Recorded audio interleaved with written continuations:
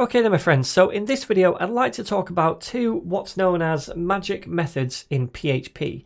Now we've already actually seen a magic method so far in this series, and that is this construct function right here. Now you can tell something's a magic method because it has two underscores in front of the name. So the two other magic methods I want to talk about in this video are going to be the destruct method, which is kind of the opposite of the construct method right here, and also the clone method.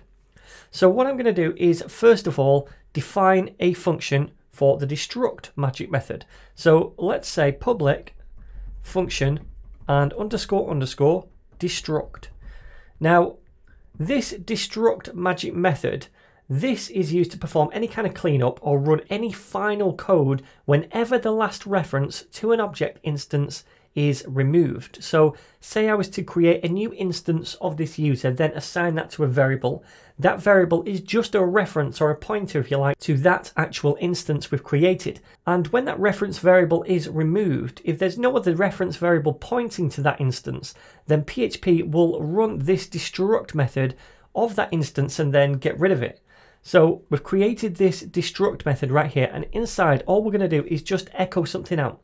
So we'll just say echo, and then we'll say the user, and then whatever this instance username was removed.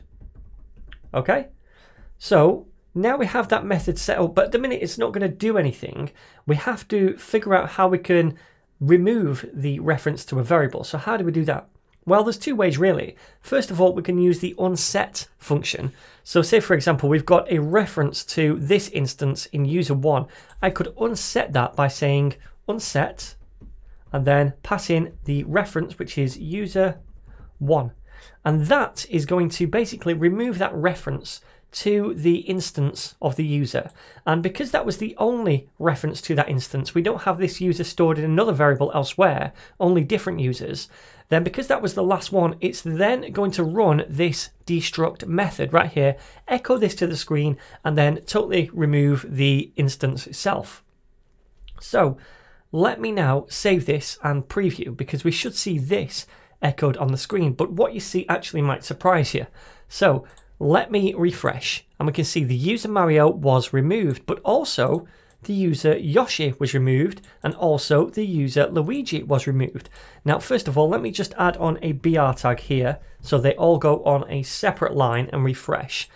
But this is expected because we actually unset this reference right here. So that was the first one, and we expect the destruct method to run, but it's also running for these two things right here.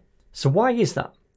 Well, when a PHP file finishes executing, when it gets to the end of the code, automatically these references to these instances are removed because we don't need them anymore. And therefore, since they're removed and that was the last reference to them, this runs as well. So we don't actually need to manually unset that right here, because we get to the end of the file and automatically these are going to be removed anyway, these instance references. So if we save this, it's going to have no effect. So we can see right here, this all still works. So that's the first magic method I wanted to show you. The next one is called the clone method. The clone method is going to run when an object instance is cloned, and we can use it to perform a bit of object setup if needed on that new cloned instance. So we could clone an instance of an object that we already have by saying something like clone, and then whatever instance we want to clone. So for example, user1, okay, and that is going to grab this object and it's going to clone it. Now where's it going to store that? Well, in a new variable. So user4 is equal to clone user1. So we get an identical copy of this object now stored inside user4 as well. Now when this event happens, when something is cloned like this, we can tap into the clone magic method on the instance which is newly created using that clone. So let me now go up here, and I'm going to just, in fact, no, I won't comment that out. I'll keep it and I'll create a new one, public function underscore underscore, because this is a magic method clone. So this clone function runs for the instance which has basically just been created using clone. So it would run for this instance right here. So we could use it to perform some kind of setup when we first create this object, because by default we're going to get all the same properties as user1 because that's what we're cloning. So for example, inside here I could say something like, well, I tell you what, grab the email which is currently going to be the same as user1, so this email, and set that equal to something else. I'm going to set it equal to this email and then just concatenate a little string which is going to say cloned like that. I'm also going to do a BR tag right here, just so if we echo out anything after this later on, then it's going to go to the next line. But anyway, the point here is that we're taking the current email property, which is going to be the same as user1, which is this over here, because that's what we're cloning. It's going to take that property and it's going to add this bit of string to the end of it, because when something's cloned, this runs on the new instance, the thing that we get back from that clone. So if I save this and run it, now we should see, first of all, this was removed because now we have 2 of those instances and those 2 are still removed, but we don't see anything else because we've not actually echoed out anything else. What I'm going to do now is, in fact, I'm not going to change this to email because that's a private property. I'm going to say username, and this should be username as well. So we take the current username and add cloned to the end of it. Now we can access that username outside here. So I'll say echo, and then it's going to be user4, and we want the username property.